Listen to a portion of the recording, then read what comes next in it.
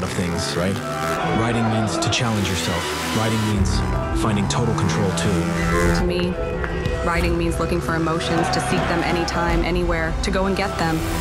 Riding means devoting your mind and your body, curve after curve, slide after slide, to get it wrong even, why not? To get back on track. What I feel? Well, I feel the freedom to be driving my own existence, to weigh all the options, to run them one by one.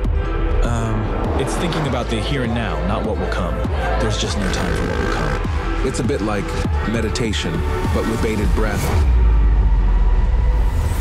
Sometimes I feel like I'm going super fast, taking a million decisions every minute.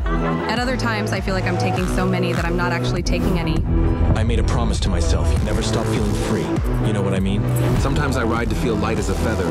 Sometimes to feel tough, swift, sexy, one of a kind. Every single day, I want to dare new ways, new roads. I feel like choking on adrenaline.